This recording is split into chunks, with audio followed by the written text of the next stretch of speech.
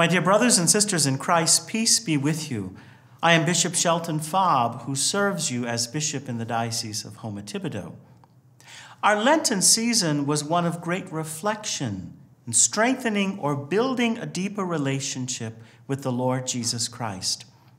The renewed spirit of Easter joy in our diocese continues to give me a reason to hope.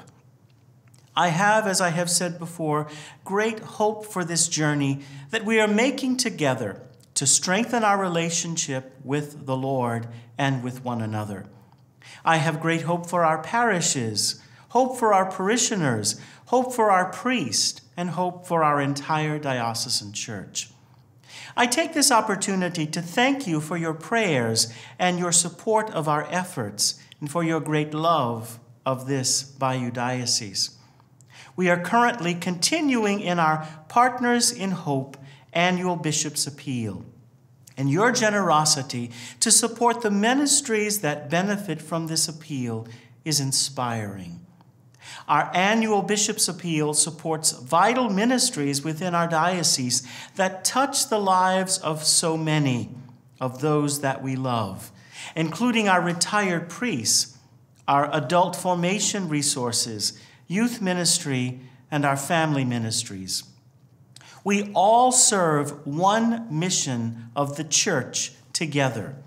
And together, with the generosity of so many, at this point, our diocese has reached 70% of our annual appeal goal. Thank you, thank you, thank you for your great generosity. Today, I continue to humbly ask you for your prayers.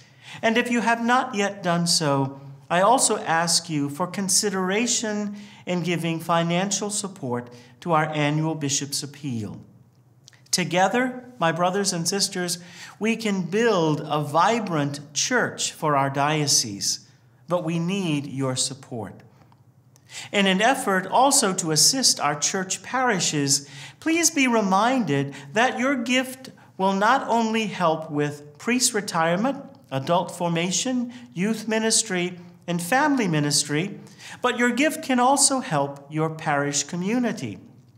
As we have done in past years, if the diocese reaches its overall goal of $1 million in funds paid, then all parishes that go over their goal in funds paid will be eligible to receive back a percentage of the amount that they have gone over their goal.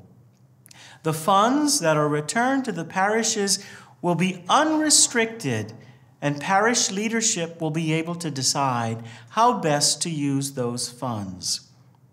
I assure you that your gift will help our diocese to impact the lives of many. May you be abundantly blessed for your generous response to this year's annual Bishop's Appeal. Be assured of my prayers for you and my deep appreciation for your faith and for your ongoing generosity. God's peace and blessing be with you all.